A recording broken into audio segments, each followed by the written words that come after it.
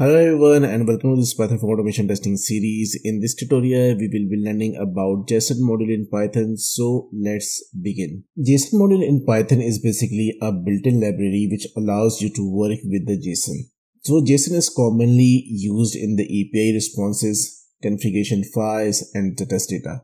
So as the automation testers, you often need to parse the JSON responses. You need to validate the data or generate the JSON payloads for your API request. So that's why you need to know how to use this particular library. And when we talk about this JSON library, there are some key functions like json.load, json.loads, json.dump, json.dumps. So there's slightly difference. So when we talk about json.load, so it basically says that it will read JSON data from a file. When we talk about json.loads with the S, it parses a JSON string into a Python dictionary. And when we talk about json.dump, so it will write a Python objects to a JSON file. And when we talk about json.dumps, it will convert the Python objects into a JSON string. Okay, so let me go here and let me create one new Python file. Let me name it as JSON Module. And in order to use this one, so what I did is that I already have a sample payload over here in terms of JSON, which I will use for this one. And let's go back here.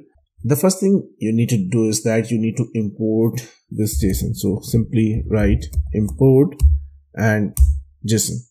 Okay. So for example, your API gives you a response. Okay. And this response is in the terms of the JSON. Okay, and let me copy this sample JSON over here and go back here and provide that here.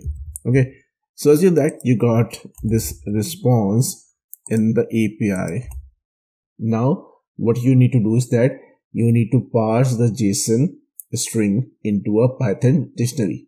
Okay, so what I need to do is that simply I will say data is equals to json.loads. Okay, and inside this I will pass this response. Okay, and when I print this one, let's print this data and see what happens. So let me run this file.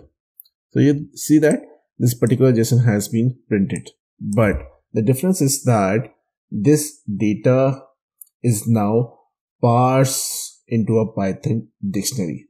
Now, once it has been parsed, what I can do is that because now it's a dictionary, so I can access the specific fields. Okay, so if I go here, you see that we have this ID, we have name, we have email, right?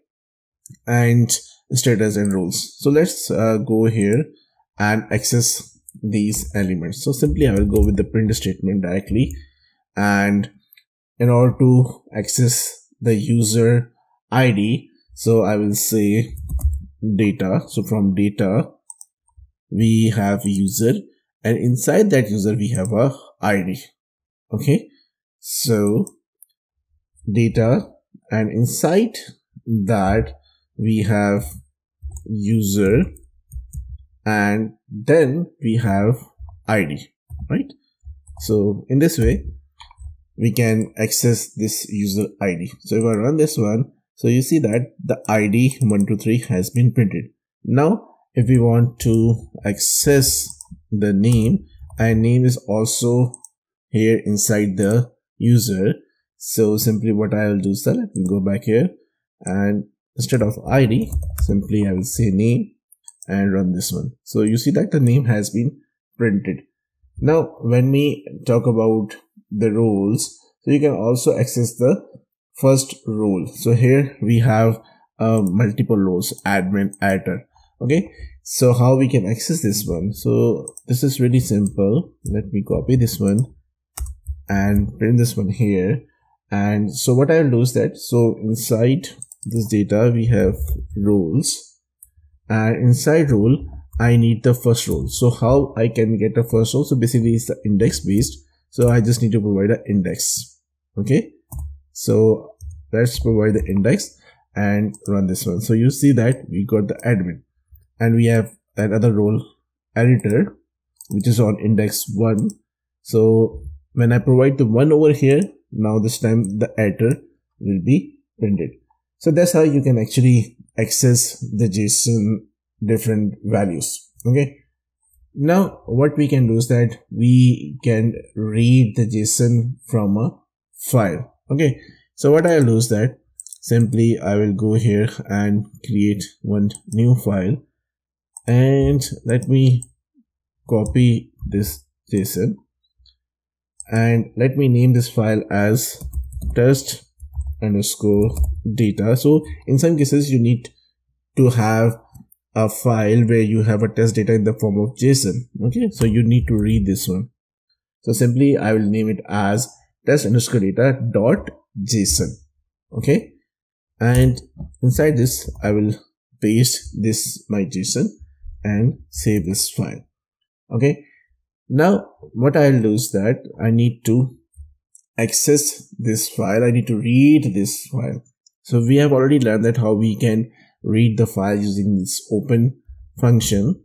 So what I'll do is that let me remove these lines of code from here, and simply I will say with open, and I need to provide the path of the file which is test data because we are studying the same folder. So test data and dot with the extension test data dot JSON. Now I need to open this in a read only mode. So the character which is used for this one is basically this R.